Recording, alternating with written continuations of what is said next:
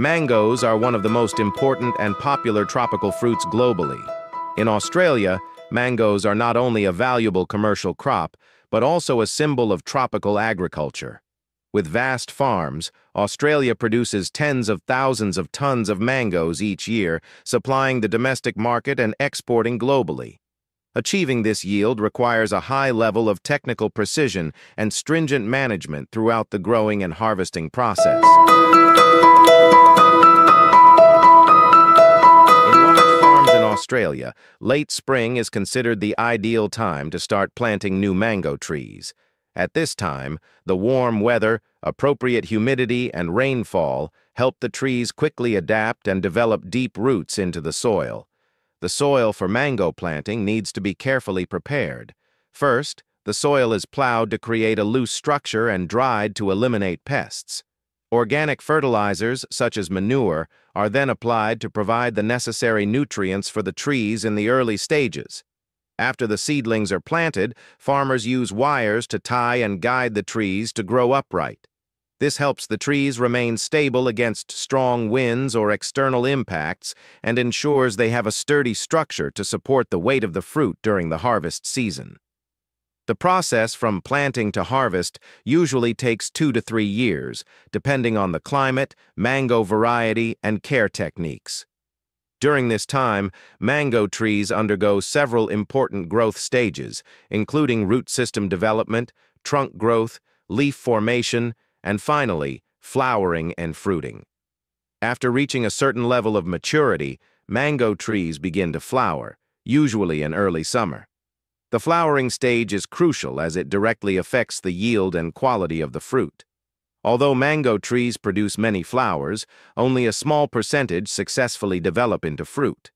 It takes about 105 days from flowering to fruit ripening, during which the trees require special care to ensure the fruit develops properly. Mango trees require a significant amount of water during their growth and fruit development stages. Irrigation needs to be adjusted according to the tree's development stage. During the early stages, water should be sufficient to avoid waterlogging. When the tree begins to flower and fruit, watering needs to be increased to ensure the fruit develops uniformly and of good quality. To avoid waterlogging, the drainage system must be properly designed. Especially during the rainy season, it is essential to ensure that water does not accumulate around the tree base, which can cause root rot and reduce yield. Mango trees need to be provided with adequate nutrients throughout their development. Organic fertilizers are commonly used in the early stages to improve soil and provide essential nutrients.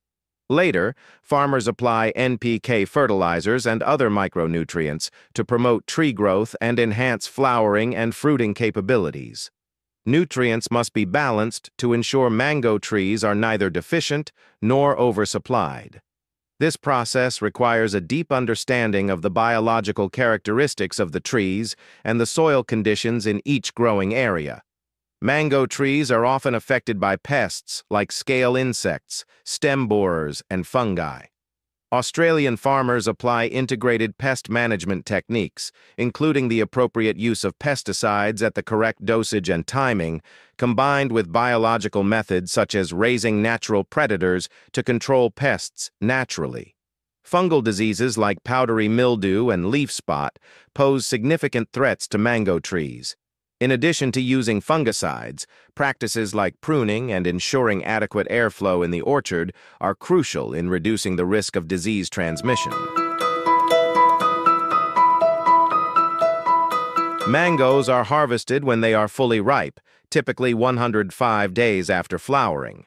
Choosing the right harvest time is critical to ensuring the mangoes reach their optimal sweetness, flavor, and post-harvest shelf life. Harvesting usually takes place on dry days to prevent the fruit from getting wet, which can lead to spoilage and difficulties in storage. For medium-height mango trees, farmers often harvest by hand to avoid damaging the fruit. This method requires precision and skill, especially when harvesting mangoes from high branches or those that may be hidden. For taller mango trees, Farmers use tools such as mango picking poles or harvesting machines to reach and pick the fruit from higher branches. This helps save time and effort while minimizing losses due to fruit dropping. After harvesting, the mangoes are transported to processing facilities for initial handling. The mangoes are first cleaned to remove dirt, then sorted based on size, color, and ripeness. After sorting, the mangoes are packed in specialized boxes or containers to protect the fruit during transport. Some mangoes are packed for domestic sale, while others are prepared for export to international markets. For frozen mangoes, the fruit is peeled, sliced, and tightly packed before being stored at low temperatures. A significant portion of harvested mangoes is processed into juice at factories. This process includes extracting juice from the fruit, filtering and bottling, ensuring the preservation of the fresh mango flavor and nutrients. Frozen mangoes are another popular product, widely consumed both domestically and internationally. After being sliced, mangoes are quickly frozen to preserve them for a long time without losing their natural flavor. The process of growing and harvesting mangoes in Australia involves a complex series of activities that require precision, patience, and the application of modern techniques. From choosing the right planting time, caring for the trees throughout their growth, to harvesting and processing the product, every step must be carefully and accurately executed.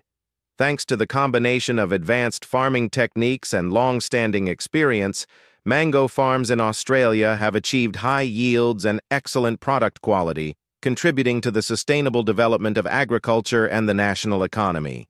Thank you for your attention.